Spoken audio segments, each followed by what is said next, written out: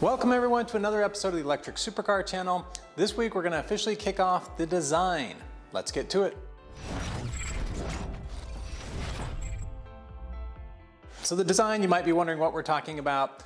In the past, I have created a clay sculpture. I reached out to some viewers and even had them help with some modeling. But one of the main areas of feedback was, hey, do you have a better scan? There's a saying, garbage in, garbage out. So really you need to start with a pristine scan, something that CAD and creators can really leverage and make some beautiful things.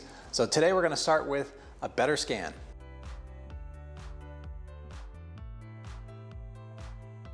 I tried to explain this in a video previously. The way a 3D scanner works is the same way you decipher an optical illusion. You kind of have to look at it a little bit from the side. The 3D scanner emits energy and it has cameras just a little bit to the side to detect the shape of the 3D object.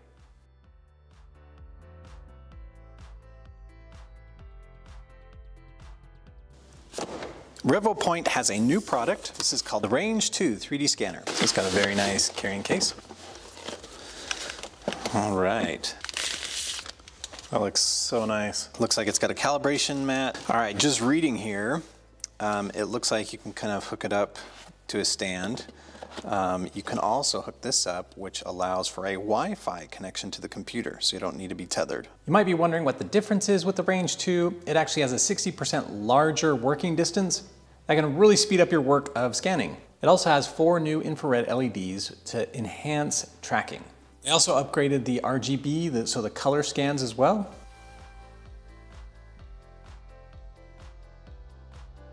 So I am scanning under the car again, kind of in the engine bay and where the battery boxes will go. I just want to make sure I get the accurate measurements and some good points. So with the Range 2, I'll say different than the Range 1. It seems to keep its tracking much better. And let me just show you what I did real quick. I was able to scan underneath the trunk area where I want the rear battery box to go. And this will allow me to get good position here. I've got these bolts that I'm looking to fasten to, as well as kind of these bumper mounts. So this all looks really good.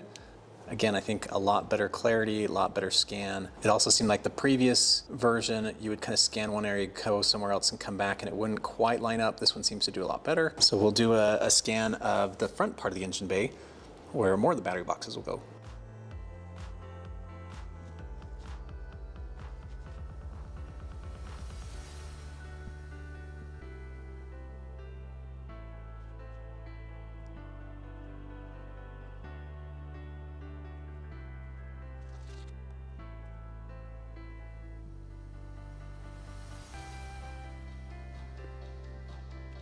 All right, so I tried the scanning again. I think it picks up and tracks the points way better. I had very few times it ever said lost tracking, which is great. I did struggle a little bit more with the, I'll call it the color option. Now, again, for me, I'm more interested in the geometry, but when I switched it to color, it seemed to have a little more trouble. So I have done a little bit of 3D scanning. I'm getting a little bit better, but so is the technology. So some of the first scans I did, it would have some, I'll call it overlap problems, where I'd scan one area and then I'd kind of scan to come back to that same sort of area and things wouldn't quite line up.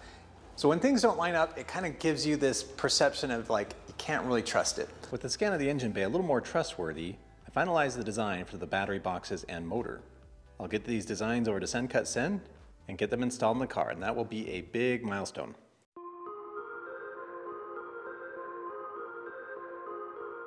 All right, so some of the scans I'm going to do the back end. And you can see there's kind of lots of geometry and things, so it should be able to scan and pick up things pretty easily up until about here. The door, these panels, the roof are very hard because they're just very plain, very white, very reflective, and so tracking can get lost pretty easily. We'll likely use some tracking dots. And again, with the front, we'll scan things as best we can. This will give us the best opportunity to make a really great design.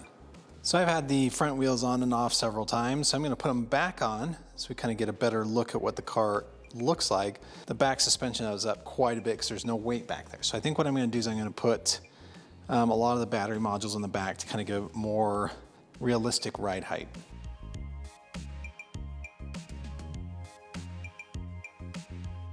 All right, we put the front wheel on, lowered it to the ground, put I think all but maybe 6 battery modules in the back. That's about all that would fit. It's still riding a little bit high for my eye, but we'll go ahead and start taking some scans. I'll start with all the geometry where I don't have to do the dots, so like here and around back and then in the front.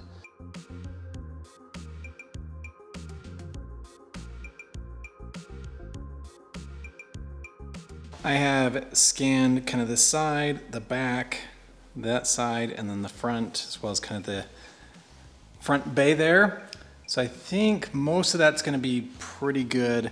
Now I'm gonna get to the kind of bigger, more generic areas where I need the tracking markers. So we'll go ahead and put those on.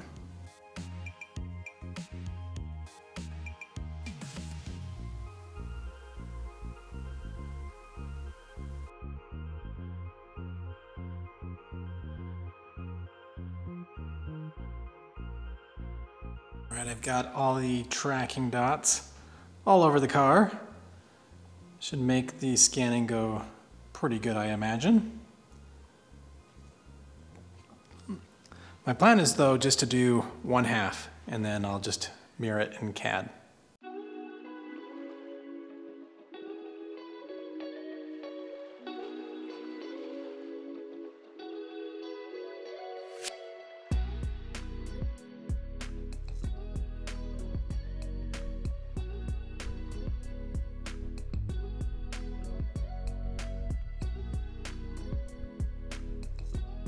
I'll show you some of the results. I think they were pretty good. So you can see I didn't get very much of the overlap issue, lots of detail, both with feature tracking as well as marker tracking. I think this will set me up really well. As you saw, I've already used it to kind of complete the design for the battery boxes as well as the motor. So that'll be great.